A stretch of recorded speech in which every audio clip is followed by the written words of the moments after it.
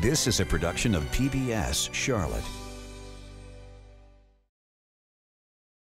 This weekend Off the Record, another walkout coming to local schools, only this time it's not the students skipping class, it's the teachers. Why they're planning to stay home and what happens to your kids that day. Also, CMS in the town of Matthews still talking, still arguing really, over a plan for new charter schools. What do parents think? Charlotte makes its pitch for the Republican National Convention. We'll talk about who we're competing with and also who we're not competing with. And we'll preview next week's most talked about primary elections for Congress, for sheriff, for district attorney. Off the Record's next on PBS Charlotte.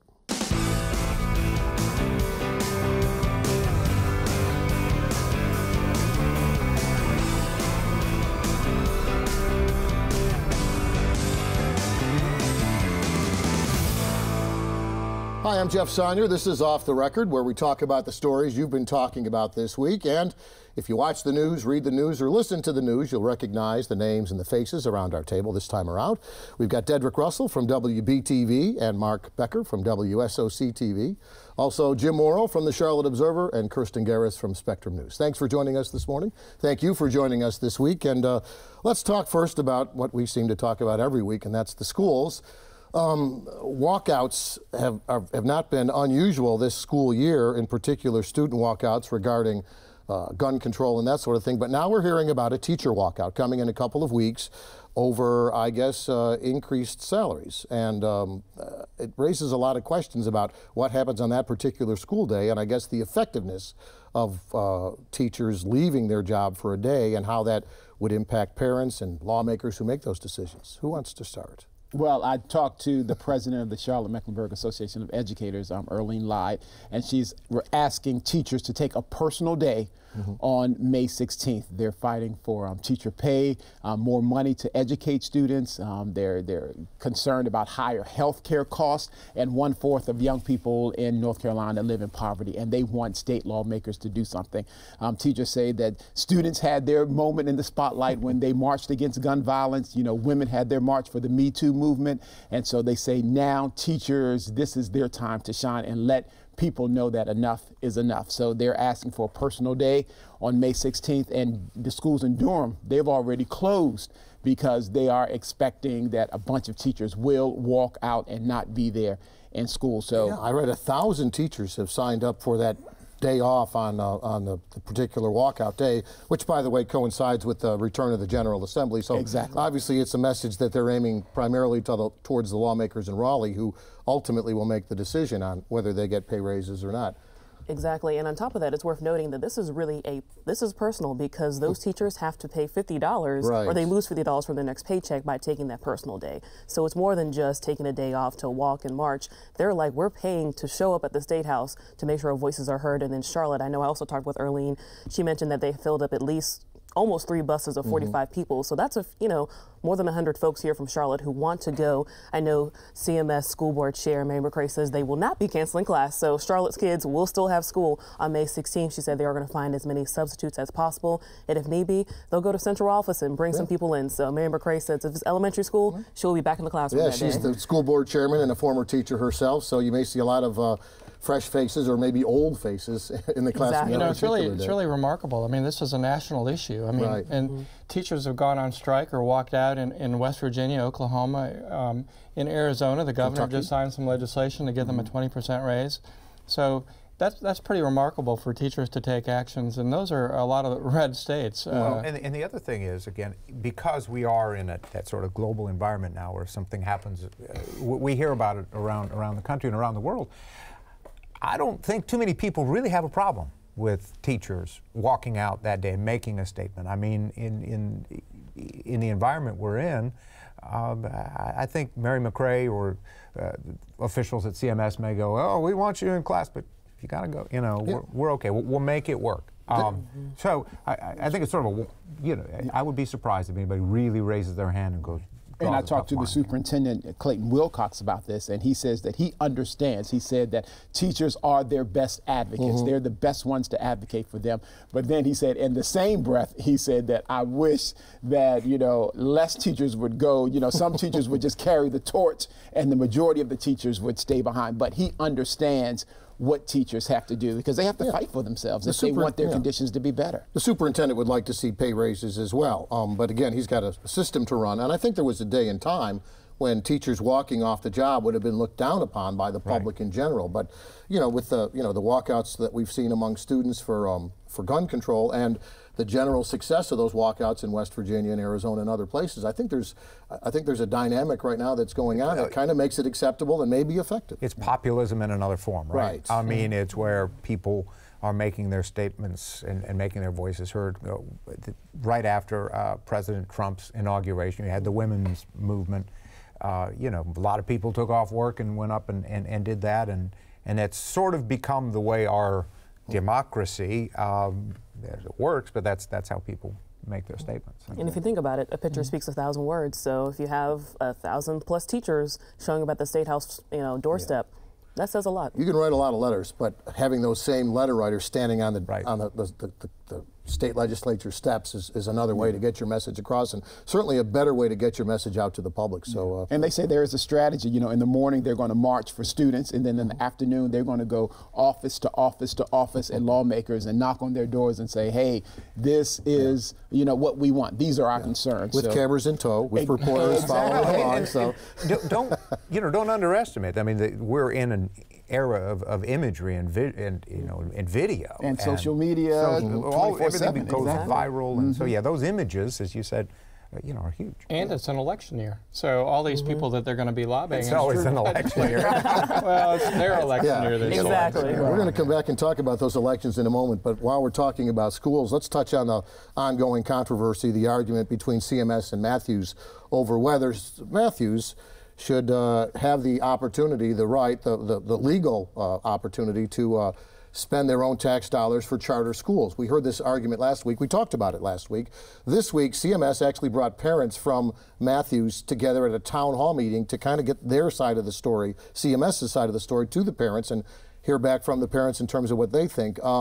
Any surprises, anything that came out of that town hall meeting that from the parents or CMS that surprised anybody? Well, I think CMS is feeling that the majority of the parents are on their side. Right. That majority of the parents are saying that we are not for, HB 514. I think more than 100 parents showed up. More than 50 questions were asked of the school board. They took the questions one by one and they answered it. And since last week, more towns are trying to sign up on HB 14. Huntersville, it's on Huntersville agenda on Monday, and I talked to the town of Cornelius, the mayor there. He's for it, and it may come on their agenda on Monday. This is exactly what CMS is afraid of, or was afraid of from the beginning, that what started as a local bill or something that just Mint Hill and Matthews were asking for suddenly would become something that every town that has a beef with the school system over student assignment or busing or overcrowding, this is their leverage. This is their way to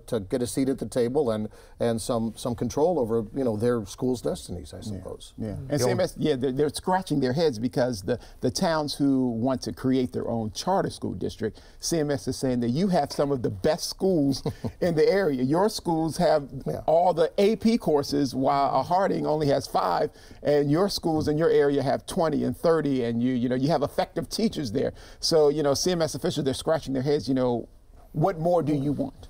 I suppose is what you have versus what they might lose or what they will or won't have in the future. That's kind of what they're hedging future bets. By the way, the compromise. There was an offer of a compromise between one school board member that represents Matthews and one of the town board members of Matthews. Anyone want to talk a little bit about that compromise and the possibility of it actually working as a way to solve this? We'll see. It was like a 5-point compromise where the town of Matthews said they would pull their support from House Bill 514 and then back another, I think it's a bond that would give more money for construction. In exchange, they would say, hey, if CMS promises to, build a new school in 10 years, fix up some of these trailers in 5 years. But there was one sticking point. They also wanted the authority to approve student assignment changes within Matthews. And Marion McCray was like, whoa, let's back off real quick, because she said that is something the school board legally has to do. And when I talked to John Urban, he's the commissioner from Matthews who kind of helped with that compromise, he said that wasn't his intent to step over CMS. It was more, how can they just have a bigger voice when it comes to student assignment changes in Matthews? So we'll see. I know the two who proposed that, Commissioner Urban and then Sean Strain, said, hey, you know, we talked to everybody, but Mayor McRae said we didn't know about this. So it's one of those, how much did people know ahead of time or know ahead of time? But it also would suggest that, you know, maybe there is a lack of, you know, there still isn't this commitment, right, in Matthews to we're going our own way. There may be room for a middle ground. And you know, because of that sticking point, you know, I talked to Dee Rankin, he's the education chair of the Black Political Caucus, and because Matthews Town commissioners wanted to have a say in student assignment, which is illegal, you know, he said that this shows that this has nothing to do but politics, privilege, and power. That Matthews Town commissioners, they want to have power to do this. So that's what he believes that House Bill 514 is all about, power, politics, and privilege. And as Jim mentioned, this bill is, I mean, these lawmakers who will decide on the fate of that bill are all up for re-election this year, so that could ultimately be something that influences how they vote and how they're seen by their constituents, I suppose. And we heard that same kind of message from school board members the week before saying, you know, this is about power. It's not about the kids, which is ultimately what their job is about. So we'll see. It's also maybe just an insurance policy. So we'll see if that gets cashed in or not. Let's talk quickly just about the RNC before we move to the election. Apparently we did a really nice job pitching Charlotte as the possible location for the 2020 Republican National Convention. The most fascinating part about this story is the list of cities we're not competing against. Orlando, Dallas, Phoenix, Denver, Atlanta, Nashville, Columbus, Philadelphia, and Pittsburgh. Those are, that's usually our competition in almost every, thing we want, every big event, and they're all the ones that don't want the Republican National Convention this year. Does that maybe clear the way, or at least open a path for us to, you know, bring another convention to town in 2 years? Listen, we're a purple state, right? And this is that I think the Republicans have to be looking at Charlotte seriously as a possibility, right? Yeah, I don't know that we have a clear path to the convention. I don't think it's done and over with yet, but. You know, I think we do have a good shot at it. I mean, I think you'd have to recognize that. Look how much Charlotte's changed, even since 2012, since the Democrats were here. We have a lot more hotel rooms, a lot more amenities. It's, you know, as Mark said, it's a purple state. President Trump carried it last time, and so you got to think it's an attractive place. You think it's fair to say that because it's Trump's convention, President Trump's convention, that's why some of these cities aren't as interested as they might otherwise be if it were another candidate or the Democratic National Convention? I think so. I mean, I think there was probably some perception, and you ran off the list. I know some of those are, you know, like Charlotte, predominantly a Democratic city in a Republican state, right? Take Atlanta, you know, right off the top. You know, if you're the mayor or, you know. I think I read, go ahead. I read this morning that Las Vegas also may be top of the list of having the convention as well, because, you know, you have the Trump Hotel there and everything like that. So, you know, people were saying that Las Vegas, and I guess one of the chair of the Republican, you know, is from Nevada. So Las Vegas may come there, emerge as a top city as well. Yeah, and for a second we thought San Antonio might have been a contender, but this past week their city council met and said, you know what, thanks, but no thanks. We're going to pass. How do you say no to all that, all those visitors, all those dollars, all that, that focus and media attention? Somebody needs to start a Trump hotel here. Maybe they will. It's a lot of money. Rebranding, right? They can play golf down at. But again, we all, most of us, I think, went through the 2012 convention, and by and large, it went great, right? Right.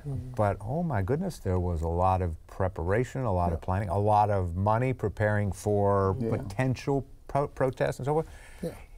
They were minimal at best. This would be significantly different. The political temperature is boiling and will continue to go up, and so it could be. You know, I can also see why a lot of cities would not want to get involved for that reason. And it's just interesting how our Democratic mayor, that she traveled to D.C. and she's lobbying and she wants, you know, the RNC to come here. So, you know, so bipartisan. Also, Duke is putting up some money to have the RNC here as well. So it's good for business. We'll see if it's we'll see if Charlotte survives the shortened list of competitors and what kind of convention we might have in 2020 compared unconventional. To an unconventional convention. Well, can't wait to see what Off the record is going to look like on that week. Off the rails. The chain, off the rails.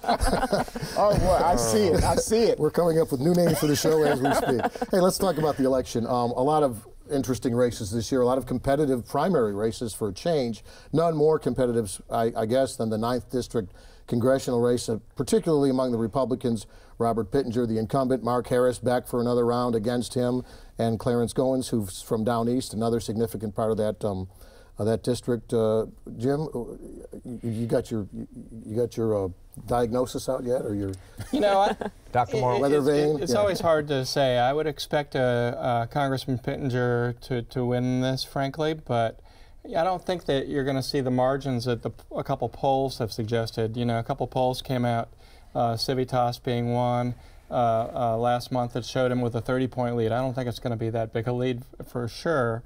And it really all depends on turnout, like all elections do. But you've seen a lot more turnout, a lot heavier early voting turnout in Union County, which Mark Harris did better in last time. Mark Harris, remember, only lost to Pittenger in 134 votes, something? 134 votes. So, it could be a lot closer than polls suggest, for sure. Yeah, it's certainly nasty. They certainly are, in flyers, and I mean, you don't see much in commercials, but if you get mail like I do, you get a lot of things from both sides. Harris and Pittenger have been sending out things that point out, they're the real Trump supporter. My opponent really isn't the Trump supporter. What did Mark Harris called Pittenger allergic? That's him right now, probably calling, asking why we're talking about it. So sorry. Say something nice, Dan. Call you back. Yeah, just talking about him being allergic to the truth, I guess, was the line he used. But this is, I mean, there's second time around, it's no less nasty, no less competitive, no less, I guess. I mean, it's a passionate race on both sides. I think it's going to be interesting, just on that note, to see how much of that bad blood carries over into the fall, because whoever wins that primary is likely going to have a strong Democratic challenger in Dan McCready, who's very likely going to win his primary in the 9th District, and he's got more money than either candidate, than any candidate so far. And if there's a split in the Republican Party because of the primary, that's going to carry over. Listen, I would strongly suspect that whoever wins, or whoever loses, maybe is a better way to put it, those folks aren't going to run over and register as Democrats or vote as Democrats. I think for all intents and purposes, I don't want to write McCready off, but I think this is viewed as the election. Yeah, they could stay home. And he's a well-funded, he's a moderate Democrat, he's an ex-Marine. He plays a lot of ways some of the successful Democrats in other districts around the country have played. And I'm surprised to see the 9th District on some lists of flippable races this year. I mean, it's just, we haven't had a close race, Democrat versus Republican, since what, D.G. Martin versus Alec McMillan back in the 80s. And so, and now I'm really reaching back into the history books there. But, I don't, is this a year where the Democrats could really, make a run of it? Well, we'll find out. But a weakened Republican nominee because of the primary certainly would make it easier for the Democrats, I suppose. Well, and there's a lot that can happen between now and November, right? Yeah. Whoever wins next week, he's got a lot of time, and politically, nationally, locally, a lot of stuff can happen. By the way, I want to point out that if you are allergic to the truth, this is the allergy season. So just take something for that, and you'll feel a lot better. The sheriff's race is also something that we've talked about in the context the last couple of weeks of the 287G program. It's emerged as the one issue maybe that's talked about more than any. But I guess the question is that the kind of an issue that can knock off an incumbent like Erwin Carmichael? I think if he had a single contender, it could. Yeah. But with Inslee and Gary McFadden, both African American, running in the primary against him, we've already seen a split. There the NAACP is really supporting Inslee, where I believe the Black Political Caucus endorsed McFadden. And there's some bad blood there. And so I frankly see those two almost splitting the vote and probably opening the door for Carmichael.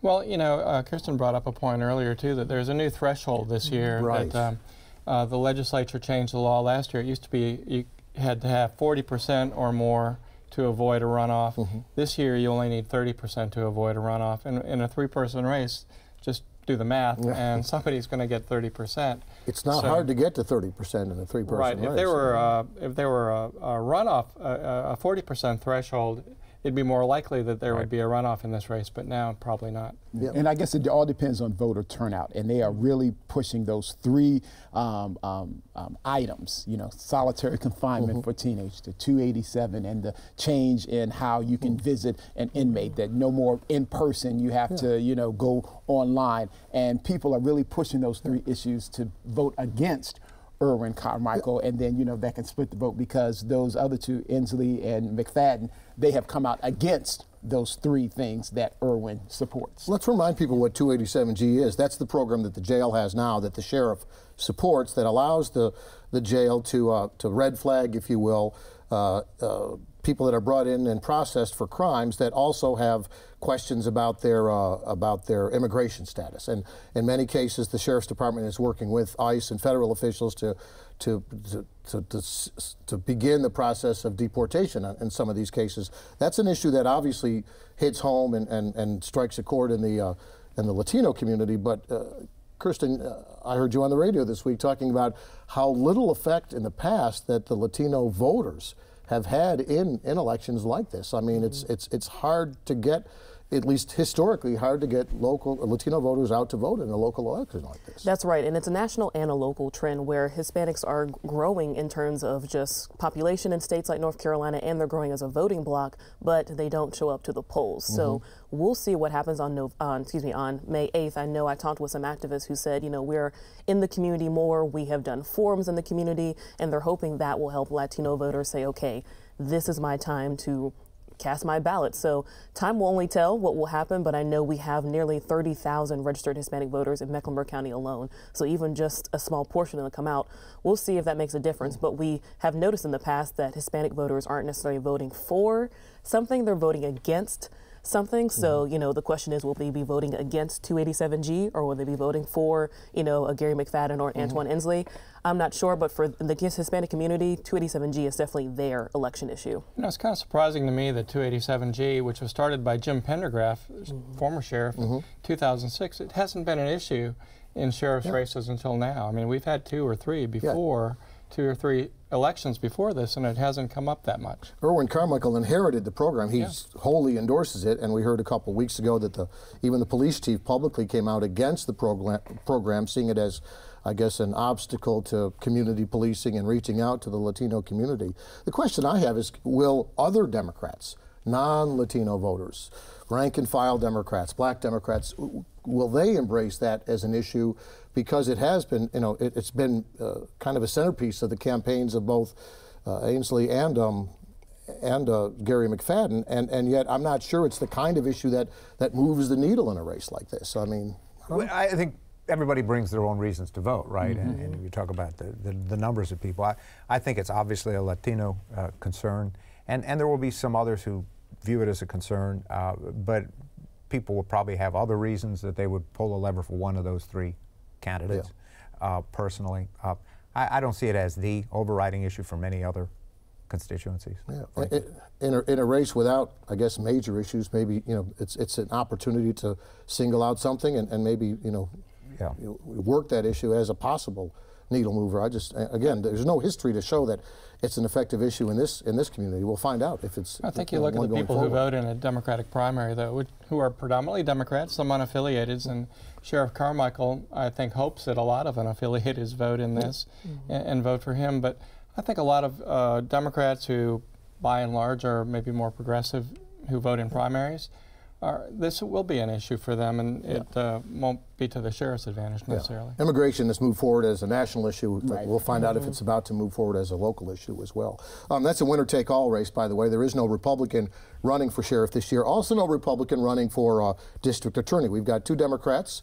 Interesting campaign. The incumbent Mecklenburg DA is Spencer Merriweather, who has never won an election but was appointed by the outgoing Republican DA to take his place when he became the federal prosecutor, running against Toussaint Romaine, who we all saw over and over again during the protests in 2016, acting as sort of a peacemaker between the police and the protesters. Any sense of where that race is headed? You know, given the protest influence on that, and the general sense that the DA's office, in many ways, according to opponents, is viewed as a rubber stamp in some ways for the police department and some of the problems that people see there. Well, I think you have to think about what kind of reform you're looking for. Both candidates say they want to reform the criminal justice system. Both of them are African-American men. So whoever wins, they will make some kind of history in Charlotte because we've never had an African-American district attorney at least win an election. Obviously, Meriwether became the first with his appointment. But I think it's what kind of reform do you want to see in your community? That's, I think, going to move the needle here. Meriwether is definitely the party favorite. He's gotten a lot of endorsements, and I think you see a lot of Democrats, black and white, really supporting him. Toussaint Romaine is on a different side of reform. He definitely is someone who came from the public defense side, now wanting to run the DA's office. He says he may have come to, people might know him now because of the protests, but he doesn't want that to be his only thing people know him for. You know, he has 10 years in the game in the public defense side, so it'll be interesting to see how he brings that experience to voters this year. And it turns into a race between the insider and the outsider again, much like the sheriff's races. Exactly, and it's also, you know, perception, because even though Meriwether didn't this is his first time running for district attorney. He's already district attorney, so people may think of him as the incumbent, which, you know, exactly. So people say, well, he's already in office, everything is going well, so, you know, I might just leave things as they are. In a low turnout, primary, winner take all, that could be the deciding. And he has the name recognition, you know, people that could be the deciding factor. Well, you know, we're out of time. Next week we'll find out, you know, who's right and who's wrong. But for now, at least, thank you all for joining us this week to talk about the upcoming elections and schools, which always seem to be an issue here. Thank you for joining us and listening in as well, and we'll see you next time on Off the Record.